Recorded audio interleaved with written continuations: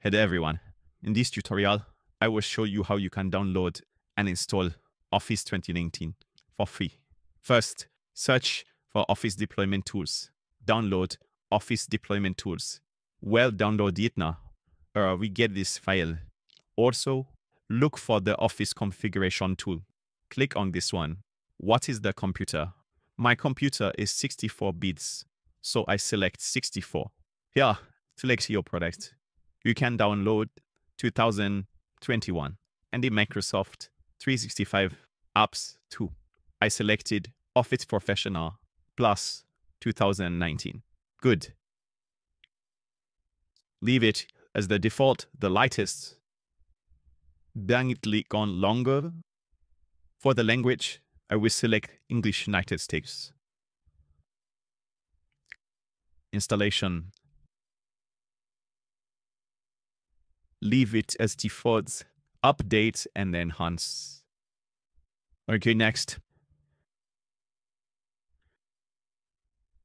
Next. Also next, then scroll down. Finished. Now this is our setup that we see. Alright, exported, kept the current setting. Alright, I accepted exported.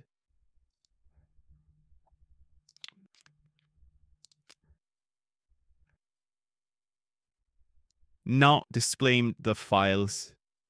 Thank you. The straight tails. New folder. The name of the folder. Office 2019. Select right, click to cut. Control V, deployment tool, Office, right click, run as administrator. Yes. Click here to continue. From this computer. From the download, find your folder that is Office 2019. Okay, file successfully extracted. Now, we just have these files. Select the folder, cut it, and then move it to the C drive.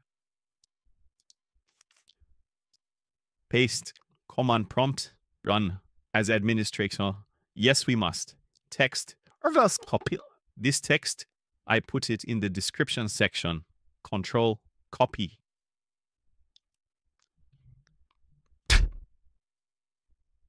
But also appreciate it as a text.